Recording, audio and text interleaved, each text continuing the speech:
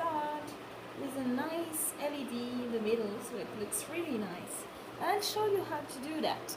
So you will need a clip, and you will need a battery, coin battery, a card that you make yourself, or a one that you bought and like me you want to add something special on it. And then you will need copper tape, which will help you to make this circuit. So what you'll need to do first is to bend the corner of your card so that it will close the circuit when you put the coin over here. So the negative, this is the negative, and this will be the positive. And when you keep it together, you can see that the LED lights up.